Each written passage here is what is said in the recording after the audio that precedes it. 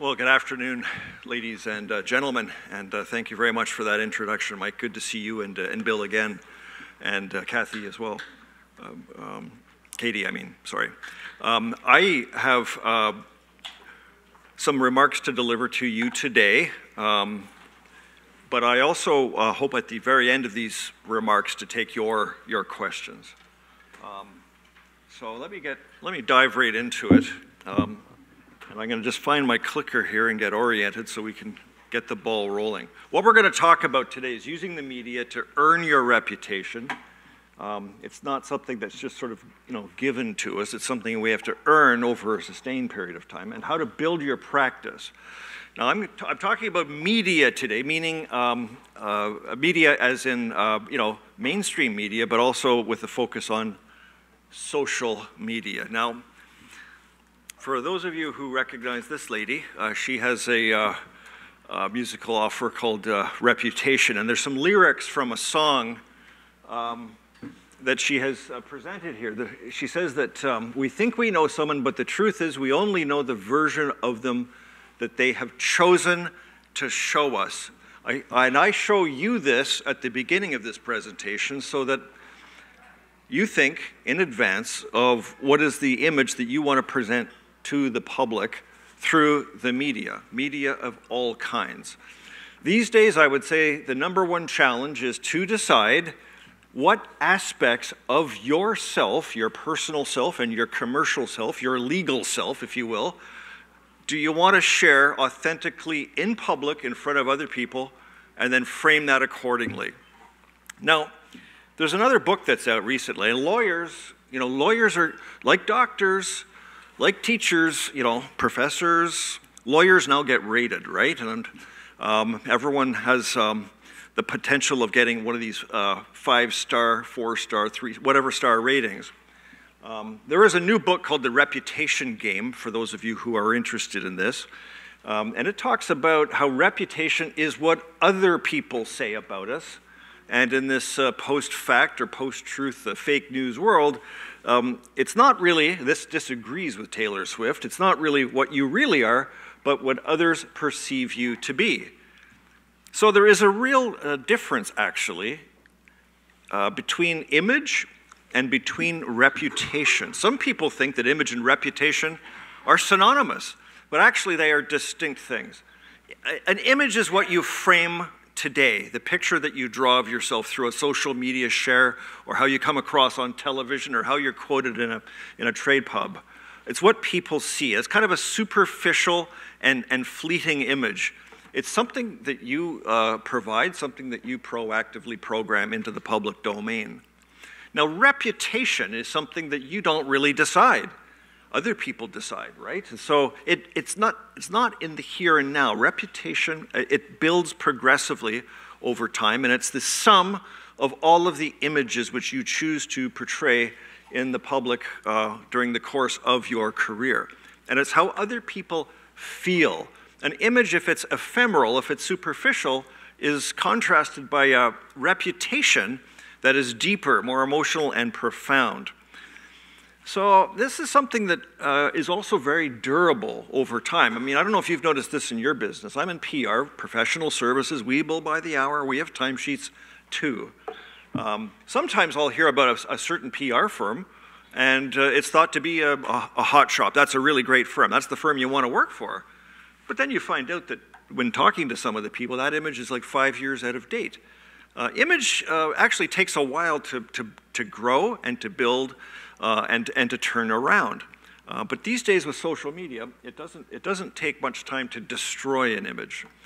Now, all media of every kind now flows in streams.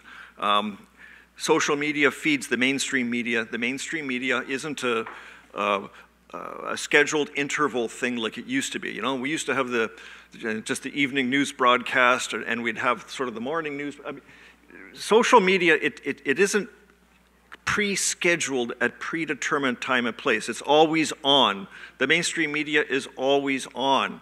There is almost always a difference now between the print edition of the Globe and Mail in the morning and the online version, which you can continually update well into the evening.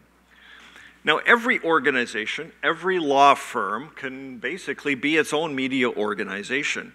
You can, through your owned properties online, your website, and through your social channels, you can basically do what mainstream media can do. Now, Bill and Mike have seen this before, but let's just remember we have this thing called the media cloverleaf. I'm not going to dwell on it. This presentation will be available for you, but there are four kinds of leaves on this. Traditional media, newspapers, television, what have you. Owned media, your web channels. Social media, Facebook, Twitter, Instagram. How many of you, by the way, are on, do you mind if I do a show of hands? How many of you are on LinkedIn? Everybody, good. How many of you are on Instagram? Let's see. Okay, good number. How many of you are on Twitter? Okay, not bad. That's yeah, wow. Okay. Pinterest. Anybody on Pinterest?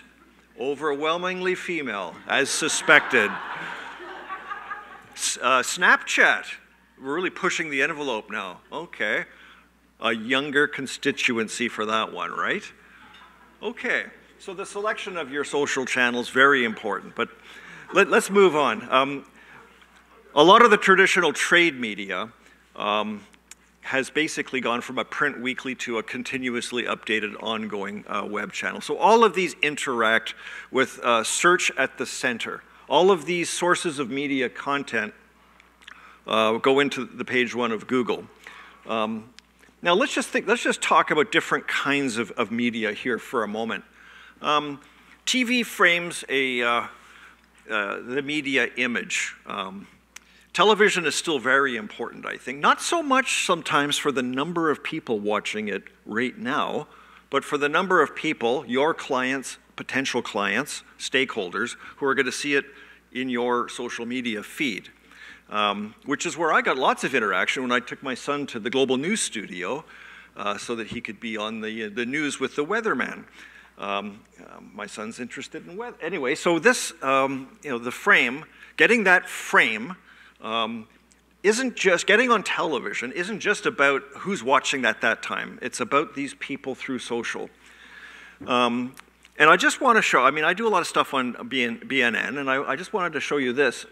It's very important for you to think about how you look before you go on to these different programs, right? What are the colors in the background? Do your clothes match those colors?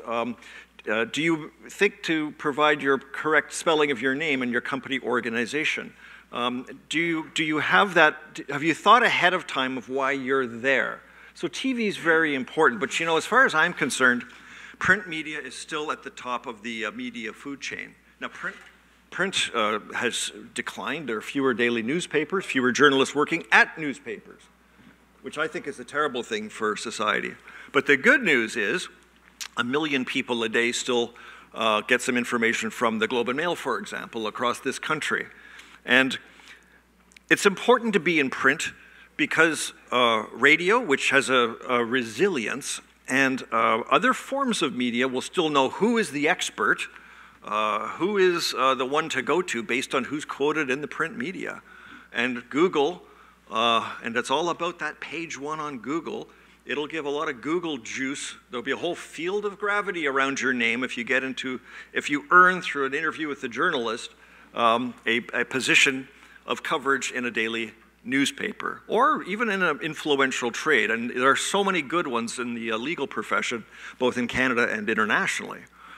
Now, I've mentioned radio.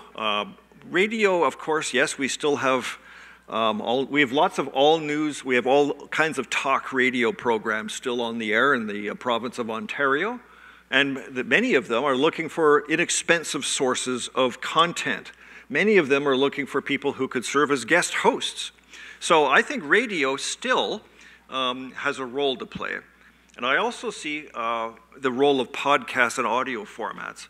Radio exists not just with a box on a table or in your car. Radio has morphed into podcasts. So that these niche communities, and I know there are different areas of legal practice represented here, whoever is If you're the best at this one particular niche or this one thing that you do better than anybody else, then that's a great idea for a podcast, right? Because it's remarkable how many people would share that, would consume that information.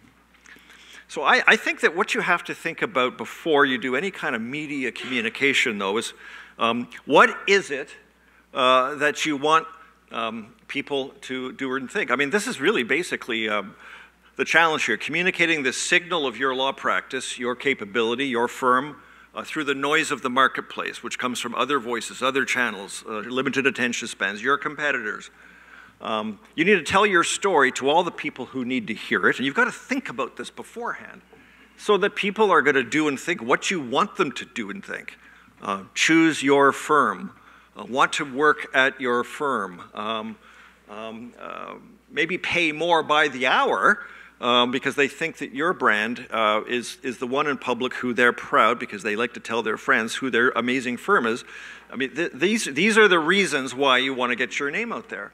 I think that knowing who you are, name recognition, visibility, understanding what you do, but also thinking highly of you and agreeing with you. And for those of you who have to deal in litigation situations in public, on court front steps with cameras, and I mean, agree with your proposition in a challenging environment if there are two sides to the coin, so that people are educated, informed, but also inspired to take a kind of action or to believe a certain thing.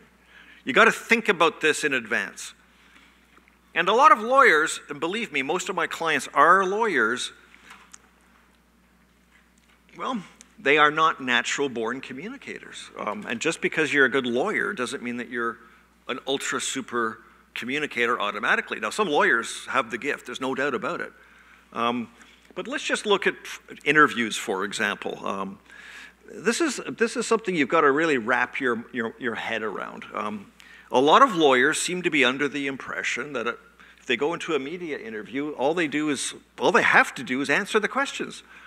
Well, actually, I think a lot of interviews fail to achieve their objective, or they go off message, or there's some sensational thing said that commands, in a distracting way, the coverage. I mean, they fail on their objective because maybe the lawyers just answer the question and their message or their client's message is not delivered, and it's a missed opportunity to tell a story, therefore.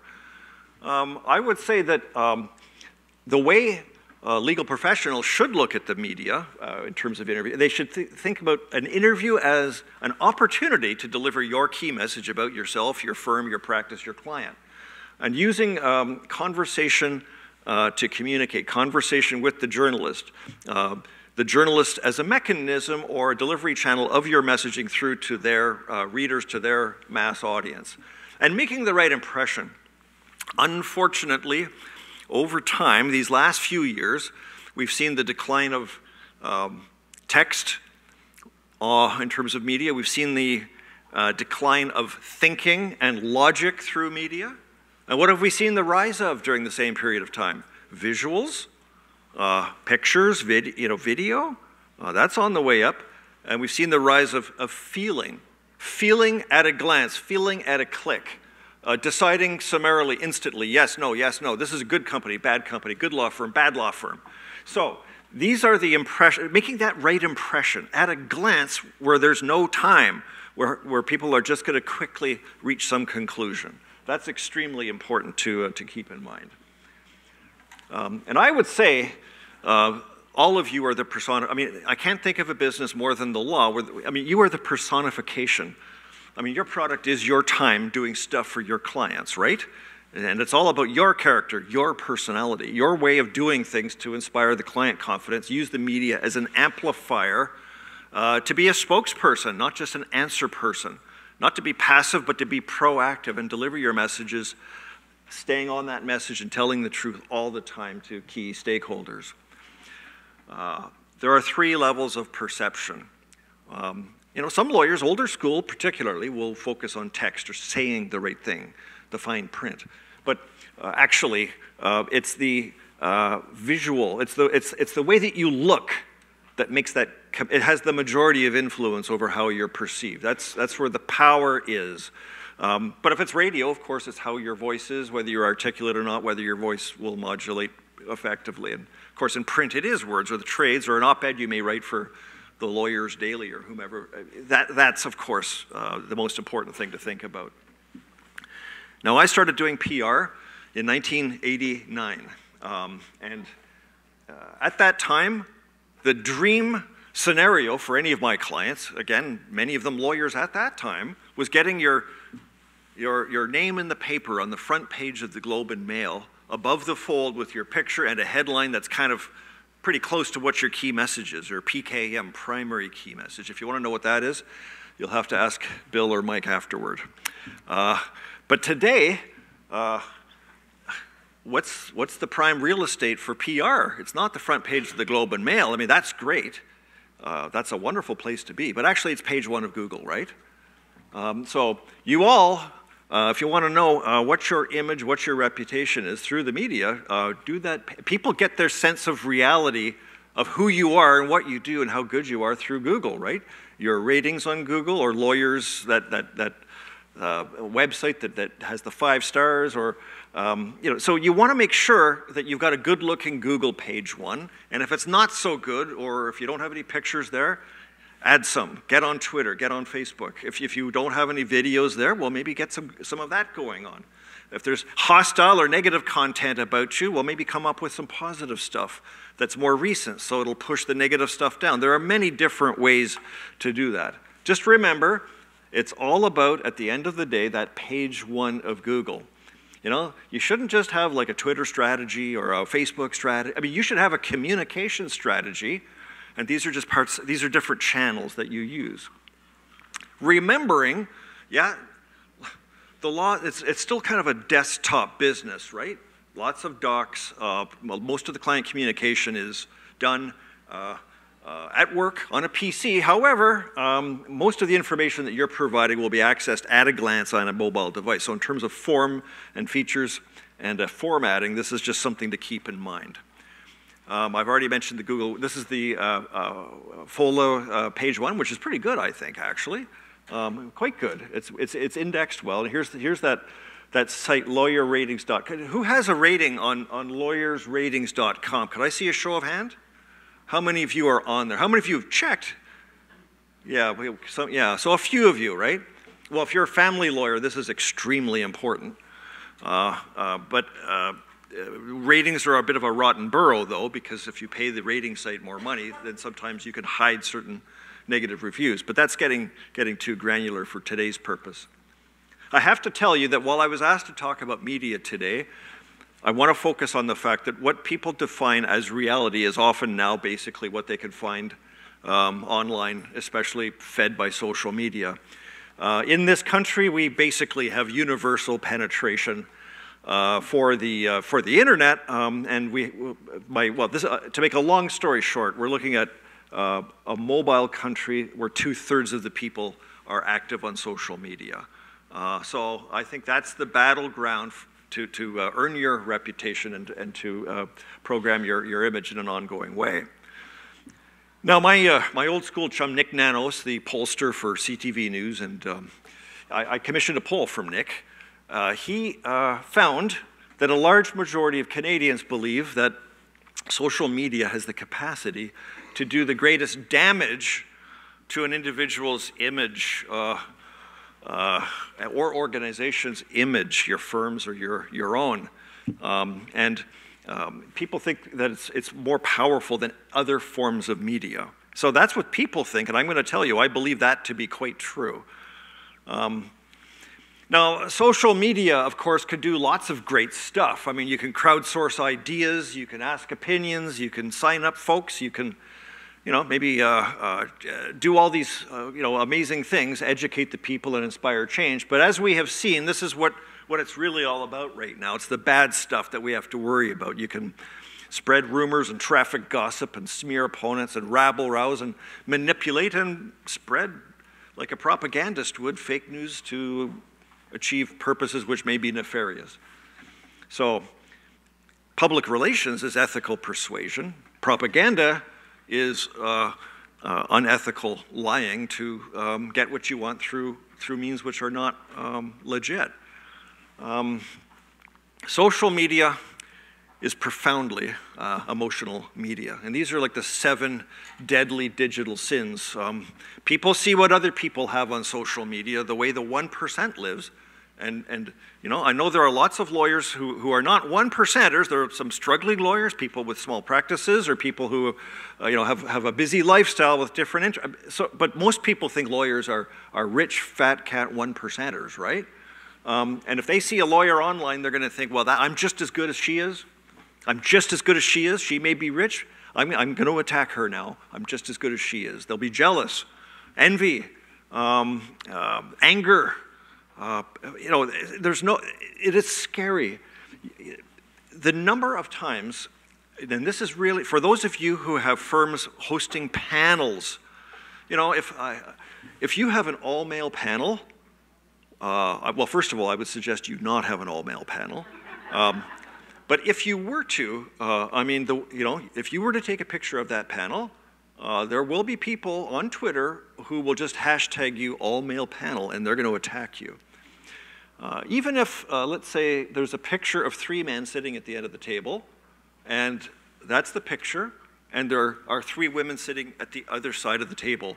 So think, you know, I've seen this happen, and even when presented with the photographic evidence, the women who will attack you for all-male panel, they will not stop. They'll say, yeah, we have token women on the panel to dress it up, right? So I'm telling you, on gender, watch out. And on diversity, you know, come on. You've got to think. It's not just a question of how it should look. It's a question of who you are and how you're doing it, and the people of the organization being represented and framed. If you don't do that, you're gonna have to and whether or not this is meritocratic or it doesn't matter. It's not a question of thinking and logic. It's what people are going to see, and they're going to come at you. So be careful is all I can tell you. I really want to emphasize that point. Be careful about that. Whoever you have in charge of the curation of your firm or your practice's web property, they have to be cognizant of this. So social media, 3/4 of Canadians think that because it's heightened risk and exposure points for attacks on people and reputations, it's made public relations more important. And so we see a rising tide of PR spending, which is why my industry is prospering at the moment. Let us not forget that the news is a product that sells. And if you want to get coverage for something that you're doing, what sells? Controversy sells. Human stories sell. You know, lawyers are there at the milestone moments in the lives of people. Many of them emotional. Many of them involve high-stakes situations. By the very nature of what you do, maybe less so in tax law in some areas, but still, what happens to real people as a result of what you do? That's of interest. Now, unfortunately, some lawyers, they will come up with what doesn't sell through various media situations. I mean, I'm talking interview content, written content, web, glossy materials. They'll come up with too many facts, dry data, kind of like a corporate speak, where everything's kind of couched and careful. A lot of jargon maybe sometimes, or it's too complex for a mass audience. So just be careful about that. Be aware of that. If you don't want to get coverage, if you don't want people to notice, and that's okay given the situation, okay, fine, that's what you want to do. There are different ways to get media coverage where you would provide the color, something that's visual like a video. You would want to provide contrast, differing points of view, and you would want to not just have some tagline out there, you'd want to have facts and data and content to demonstrate what you're trying to say. Keep this in mind, folks. Every journalist with a blue check mark is on Twitter, which is why I recommend to many of my clients that they at least be on LinkedIn. You've already done that. But they should also be on Twitter, not just for the hell of it, not just because that's where a mass public is, but because that's where the journos are. Sean Fine, the justice, he covers the courts, Supreme Court particularly in recent times. He is on Twitter. They all are. If you establish a connection with the journalist to get coverage for yourself, that's a great place to pitch a journal. Most reporters don't pick up the phone anymore. It's not because they got caller ID and they know it's you. It's because they're so very busy. And there have been cutbacks in the media. So they are really, they get like 300 press releases a day. They've got all these interviews. Their boss wants them to churn out more content. Used to be 1 article a day. Now it's like 5 constantly updated drafts a day. So have some sympathy for their point of view. I'm going to skip through that. That's a bit too technical. I want to warn you while I'm here about certain lawyer tendencies which would get you in trouble. No comment, you should never say. It's okay to say, well, we don't have anything to say about that, but you should never use that hackneyed phrase, no comment. If you say no comment, that means they're hiding something. If you say no comment, that means this person saying it doesn't understand the media. No comment is one way for a journalist to smell a lawyer who doesn't know what they're doing. And they'll ask harder questions as a result. I guarantee it. We categorically deny. That's a favorite. I've seen that many times. That is not sort of an everyday way of speaking. So I would say that you should avoid saying, we categorically deny. Maybe it's not true, or it's false or something, but categorically deny. That's a lawyer favorite to avoid. And recently, this is crisis communications 101, but whenever someone gets in trouble in the media, they'll say, we take these allegations very seriously. And if you were to just set up a Google alert with the keywords, we take these allegations very seriously, it's amazing how many hospitals and schools and corporations every day say that. And there's some, junior PR person who has no new original way of saying it, who's come up with this line, which again, journalists will zero in on, okay, so they've PR'd up. That does not look authentic. That looks like they're hiding something, or there could be more there. Let's dig deeper. Now, I know that we got a later start after 2, but not that late, so I'm going to just pick out a couple of more thoughts to share, and then conclude on that. Some lawyers have, like any person, they could speak in a vivid, illustrative, colorful, interesting, compelling way. Others could be, flatliners, where there's no emotion, no passion, no drive. And I would just say that communication, there should be ups and downs. There should be challenges overcome, obstacles surmounted. There should be, boy meets girl. Client well served, case won. And this has also changed dramatically. Morgan Stanley did that on the left-hand side. That's what the old news cycle used to look like, where there'd be breaking news, and then it would sort of quickly pick up, and it would be there for, a day or two or a few maybe, and then it would sort of trail off into niche blogs or something.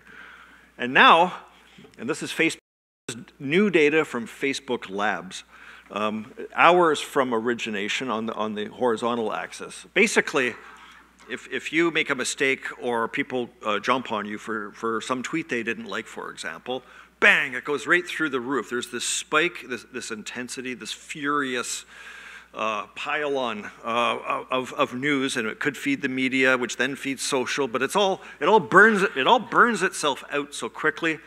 The bad news is it's way more intense than it used to be. The good news is no one is going to remember it a month from now because that memory is receding. This was on CNN a few weeks ago, and I thought you might want to consider this. News cycles actually are not really happening so much anymore as shock cycles are in. Some of this is Trump, but some of it is troubled media organizations who aren't making as much money as they used to. And how do you get those eyeballs? Do you get it from thoughtful, well-considered, nuanced coverage? Or do you get it from infotainment and scandal and celebrity and murder and mayhem? I hate to say it, but that's the way it is right now. So you just have to be mindful of that. You also have to look at how messaging propagates differently online. I mean, you could look at your website, and if you were to take all the text of your website and put it into a word cloud generator, you could see that maybe you're emphasizing certain words, the big words meaning it's mentioned more often. But then look at news articles that come out, or look at social media posts or shares, and do word cloud generation and comparative analysis. And if you see a gap, we call it a message gap analysis in my business, then you can address those gaps in tailoring and modifying your communications program. And I think I might just sort of end on this slide before questions. There are more slides, but you can take a look at them later. Remember, there's an artificial intelligence that is behind the algorithm of Google, Facebook, Twitter, Instagram, every form of media now, except for maybe linear broadcast television and broadcast radio and newspapers as you read print. We're not really programming for people anymore. We're programming for what the algorithm is going to do. And we see this in politics, right? The algorithm that Facebook has is economically incentivized to fan passions, inflame tensions, to drive emotional amplitude, to divide people. Brexit, election of Trump, maybe right now the unity of this country. Racial matters, look at that. Look at Don Cherry this week. Pretty ugly threads on that one, on both sides. So this is what you have to keep in mind. It's not so much, what will my clients think?